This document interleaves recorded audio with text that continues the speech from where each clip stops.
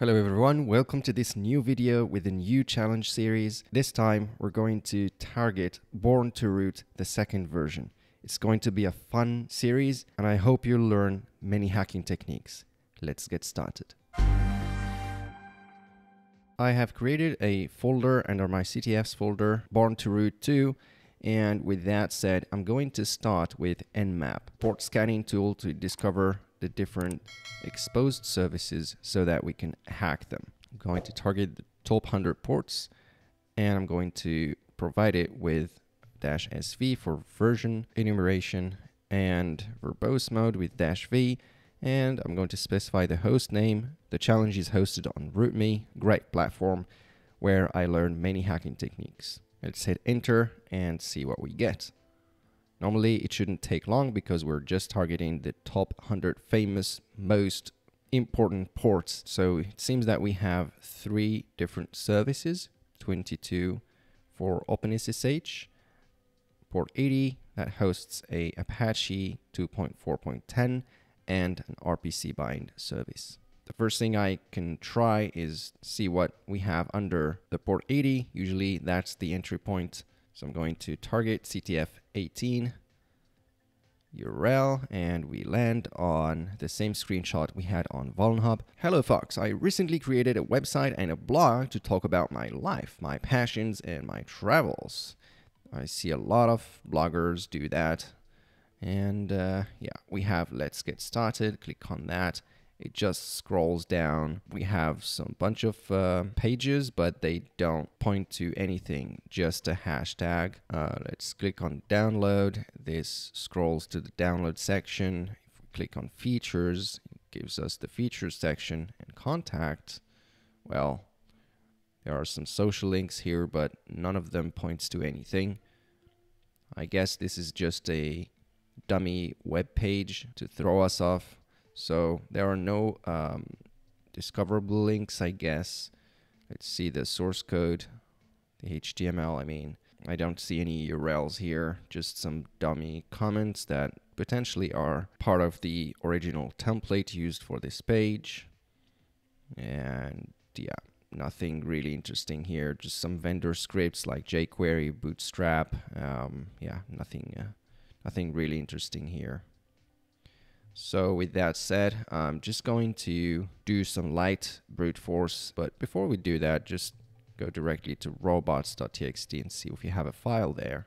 Nope, we don't have a file, but we have a typical 404 error from Apache. So that would be fairly easy for us to distinguish using our automated attack. So wfuzz to automate the discovery, and I'm going to use the word list that is hosted or stored in my hacking tools, seklist, discovery, web content, and let's start small with maybe the quick hits. I'm not sure. Okay, and maybe we will hide 404 code so that we filter out any pages that return the same result as this one right here.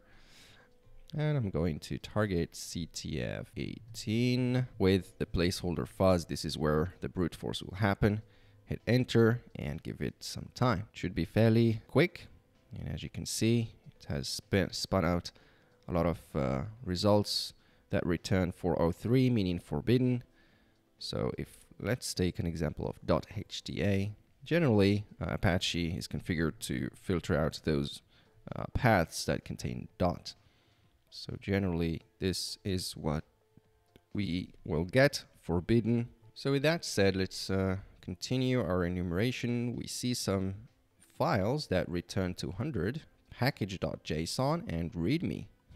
Seems interesting. All right, what do we have here? Package.json. Title, new age, name, bootstrap, new age. Yeah, this is the HTML template that it's being used, URL for that repository. I mean, this one, if I visit it real quick, just to make sure that we're using the same source code. So yeah, this is how it looks like. Yeah, pretty much the same as the one that we have in our challenge page. And we have some dependencies, which are all front-end, Bootstrap, fonts, jQuery, nothing out of the ordinary. What about the README? I guess that's also the same file that we might find in the source code. I mean, the GitHub page. We have a README here. I guess we would also have other files like license, scripts, source, etc. But since this is just a front-end page, static, doesn't have any features, it's not really interesting from an attacker's perspective. All right, let's enlarge our search space a little bit, and this time I'm going to target directories. I'm going to just add a slash at the end just to avoid any redirections. I'm going to also add a 403 here, and here I'm going to use Raft. Let's start small with Raft small directories. Give it a spin and see what we get. All right, we get the usual folders of an Apache installation. Oh, we have a folder here called Joomla. So this might hint that there is a hidden or integrated CMS, because we know that Joomla is a CMS, content management solution, where bloggers can create content and edit it, manage it, and publish it. We have vendor, we have images, yeah. Well, while it's running, I'm going to go to vendor and see what we get. So we get redirected to vendor with slash at the end. That's why I prefer to add a slash at the end when I'm doing directory enumeration.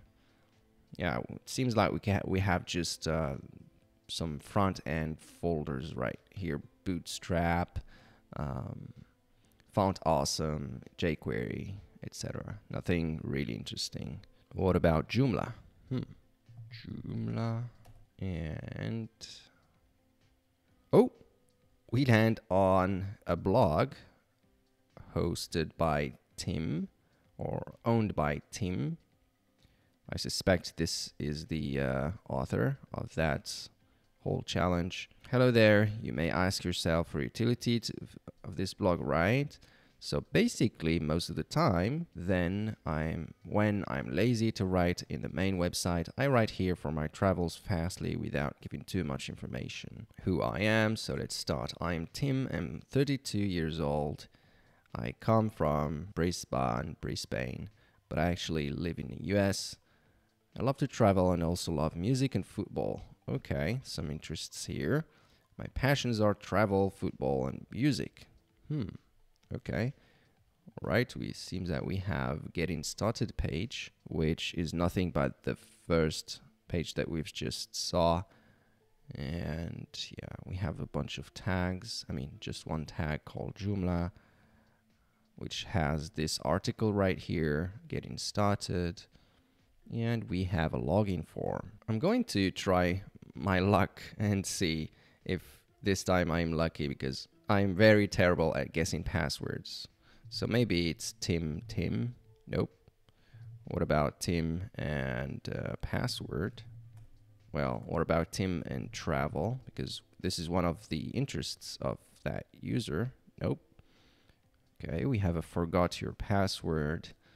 You can provide an email address. Let's provide something that doesn't exist, just to see if we can enumerate usernames. Reset password failed. Yeah, so nope, cannot do that. Forgot your password. Let's provide an email. Same thing, reset password.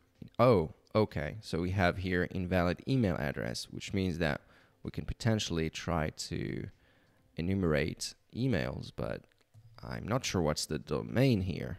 So that's useless. What about forgot your password? Same thing, I need an email. So do I have anything here other than the login? Yeah, we have a search. 0 results.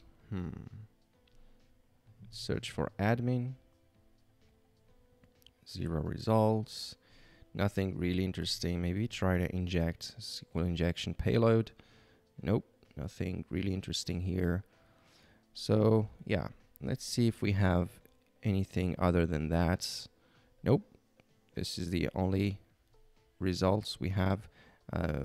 We can expand our payloads by trying longer word lists here, but I think that Joomla is a strong lead here. We're going to try to see if we can authenticate using the different data points that we have on user Tim. So that's what we're going to do in the next video. Make sure to subscribe and hit the ring bell to get notified when it goes live. If you've learned something new in this video, don't forget to give it a thumbs up, and I'll see you in the next video. As always, stay curious, keep learning, and go find some bugs.